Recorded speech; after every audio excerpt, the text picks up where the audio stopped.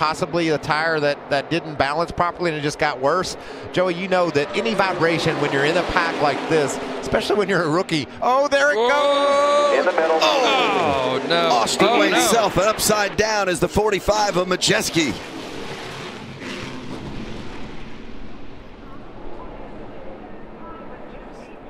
Let's hope he gets back on his tires here. That thing's square on the roof. What a shame. Majeski and his truck comes to a stop. You just know with all that movement, bouncing back and forth, side to side, trying to side in back of the. That's Fogelman in the 0-2, wasn't it? Yeah, and then, man, Majeski just turned sideways down the front and it just tipped right over. NASCAR does so much work in the wind tunnel to have flaps, air flaps, different panels on the truck that blow away that is supposed to prevent that, but probably just one of those circumstances that put him in a real jeopardy. Yeah, and you know, bumping through the tri-oval here is the sketchiest place to do it. And you see that big set that you saw that white truck make right there. He needed room to save it, and you try to do everything you can to not run into the cars. You try to do everything you can to keep your truck going straight. And unfortunately, wrong place at the wrong time for Ty. 9. To the point, can he clear? Yes. Comes up right in front of Gregson. Oh, wreck. And we got trouble. That's Jeb Burton. Austin Cindric around. A lot of great cars right here. Oh, no. Big hits, too. We didn't have a big one in this race 1 year ago. That's inside 10 to go at Daytona. So the 8's going to push the 9. The 22 is going to catch up to the 98 8. comes up and blocks and stacks him up right here. 22 gets in the back of the 8, knocks him down. The rest is history. Just kind of one of those stack ups. But it's a block. A block stacked him up and created that, but that block was a necessity. If the 98 of Chase Briscoe wouldn't have moved up and slowed down the momentum, he would have been passed right there. Where is the balance on that, Brad? That's a conversation that's been a focal point all week long. Yeah, I mean, you're going to continue to see this. And, you know, part of it is, you know, these cars can take pushes, but as it works its way back, that energy works its way back, as it did here. The 8 car couldn't take a push. He was already lifting and slowing down. Then he got hit from the back. Car's already light. Instantly turns him around. It's just, you know, to me, that's just one of them racing deals. There are some blocks that I think. And there's a crash. Very wreck I was telling you about. Will we keep the green out or will they throw the caution? No caution yet for now. They're racing back. Gregson leads. Yellow is out. They're coming off of turn 4. There's the caution flag. It's over at Daytona. But here, maybe from a push from behind. Everyone's going to push. It's the last lap. And oh, it turns him around. Yep. Very similar to what we saw on the wreck right before this with Austin Cindric and Jeb Burton. Did get a report all the window nets are down for those drivers involved on the back straightaway. I was really surprised that the lines, you know, there was a lot of separation for the end of the race like that, even coming down. And it all started from the drop of the green flag right there on the restart. They just weren't bunched up and tight the way I thought they would be. Ryan Newman off turn 4 for the final time. Blaney to the outside, to the inside. Here comes Hamlin up the outside. Crash into the wall, into the air. Goes Newman. Upside down. In a shower of sparks on his roof. Ryan Newman comes across the line, 4th. And comes to rest. See him loose under him. His car on the outside got loose underneath of him, going for him. You're trying to make up time, you're out of time. Jeez, last what lap. a hit. That is a shot right there. That car completely off the ground. And that's, you know, Mario Gosselin, equipment, a team that doesn't have the resources and got to race again tomorrow night. Very difficult situation for them. That was a shot.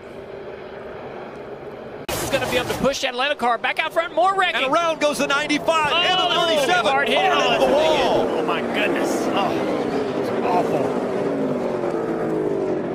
Ryan Preece in the 37. Fantastic. That's Ryan talking. Glad to hear that. Put the winning it down. Man, that's good to see. Yeah.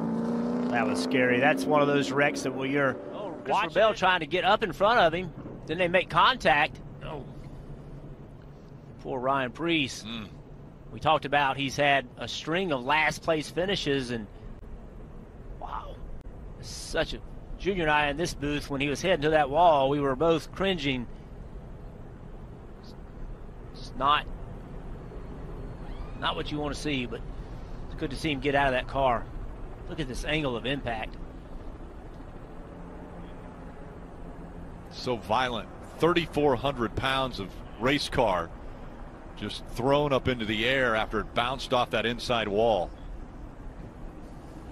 You see the soft wall moves as it should, the steel barrier, foam, and then concrete behind it.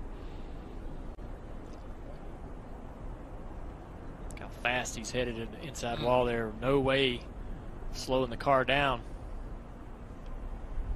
Helpless feeling. Whole suspension off the car. Look at that. Oh my goodness. Huge damage. Yeah, we thought the 11 had the risk of getting stuck in the... So we'll see if Bamber has as much speed or more.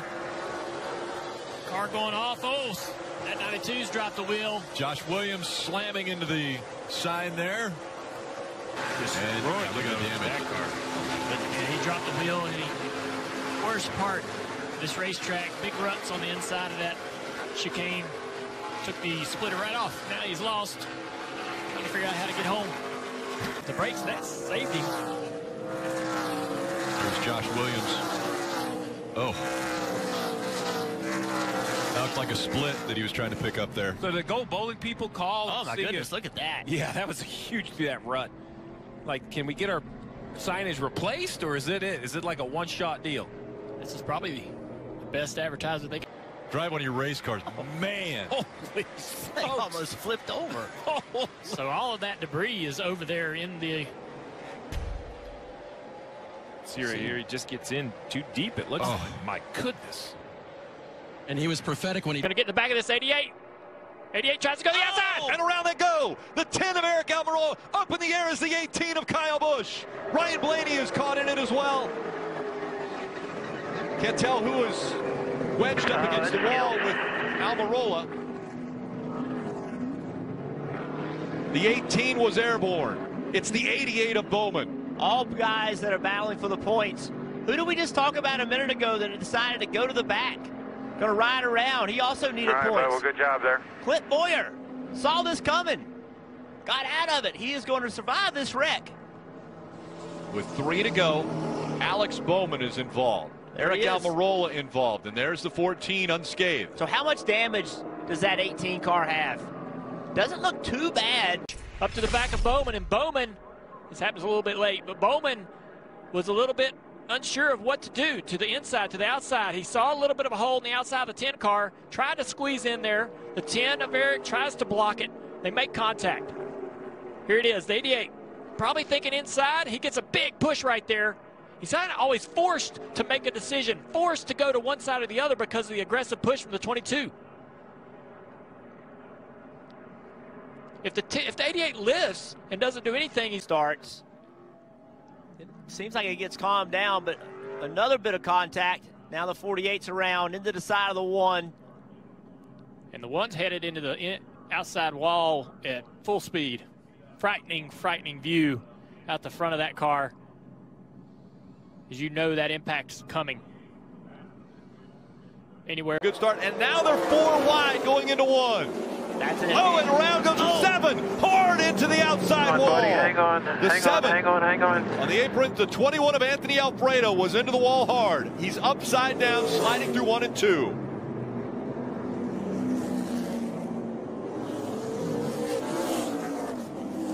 Looks like the 18 back there of Riley Goes Herbst. to the apron. Next thing we know, we're 4 wide on the apron, Jeff. Yeah, everybody's got to go. Everybody has tires trying to get track position, and Allgaier was just on the apron, entered the corner on the apron, and ended up getting up into the side of the 21. Yeah, he ran out of, I mean, at some point, you have to make the corner. The corner has the banking. There were so many cars above him, he couldn't get up on the banking. It looked like he lost control. Take another look at it. Focus on that bright red or orange number 7 back here. That's kind of where the whole thing starts. And normally you think you're going to get down here and you're going to slide up into the racetrack, but he just never had a chance to. Allgaier just kind of, I think, needed to give that spot up and get out of the throttle, but knowing there's a race win, if you can make it work, maybe ahead of you, just chose to stay in the gas. And look at this car. It gets up on its side. It's sliding.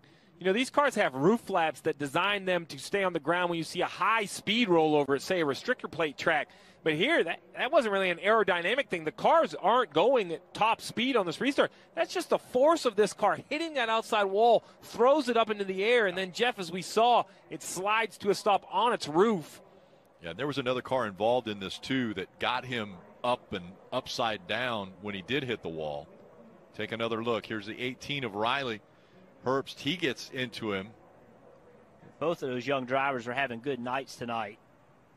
And when you see a car gets upside down, Jeff, it takes me back to the technology we don't talk about so much. From a 5-point to a 6-point to a 7-point seatbelt harness, all of those points that are added are down around your hips.